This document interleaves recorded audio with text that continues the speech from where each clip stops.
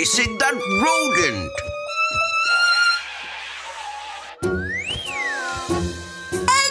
Fine, but why? Look, I know it's in your nature to chase rats, but a bite from a sick rat could be really dangerous. Dangerous? Like how? Excellent question. Allow me to explain by answering this ratty riddle. What happens if a rat bites you? Zoom in. Imagine this. You're playing with your pet rat and suddenly, ouch! It nibbles your finger a bit harder than you expected. At first, you might brush it off. It's just a tiny bite, right? Nothing to stress about. And most of the time, you'd be right. It's no big deal. But here's the thing. Every once in a while, a rat bite can lead to a rare illness called rat bite fever, RBF. This happens when certain bacteria sneak into your body through the bite. There are two types of bacteria that cause it: Streptobacillus moniliformis and Spirillum minus. Which one might affect you? That depends on where you live.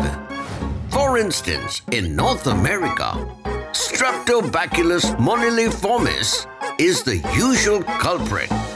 Over in Asia, Spirillum minus is more common. The good news is that RBF doesn't happen often.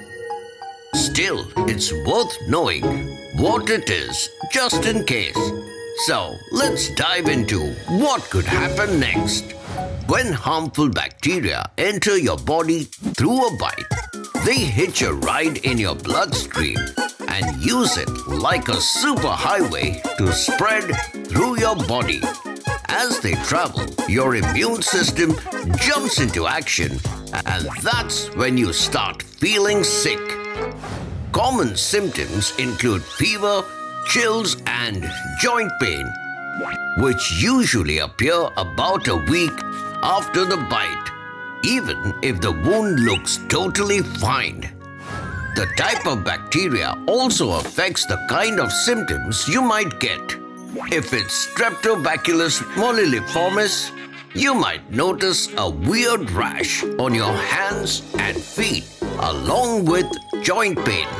But if Spirillum minus is involved, the symptoms can take longer to show up. Instead of a rash, you'll probably deal with swollen lymph nodes, recurring fever, and swelling around the bite. Here's the bright side. Rat bite fever is completely treatable.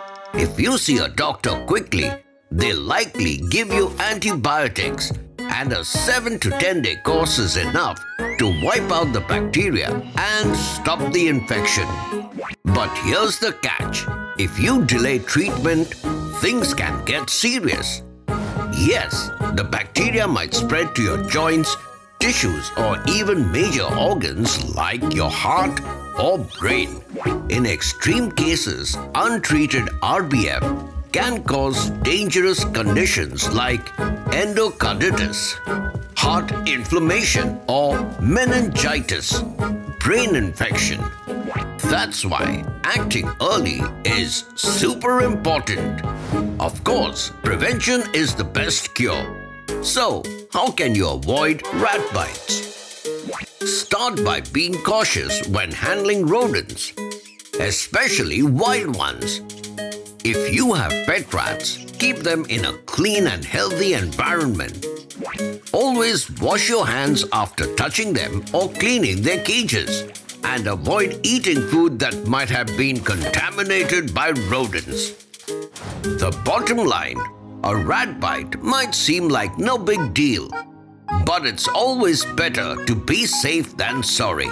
So, stay smart, stay safe, and keep enjoying life with a little extra knowledge on your side.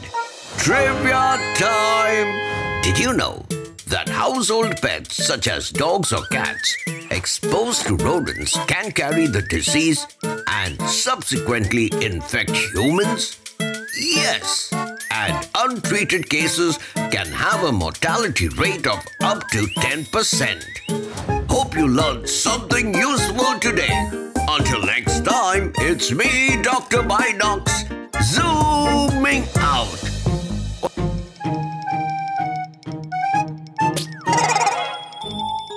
Well, never mind.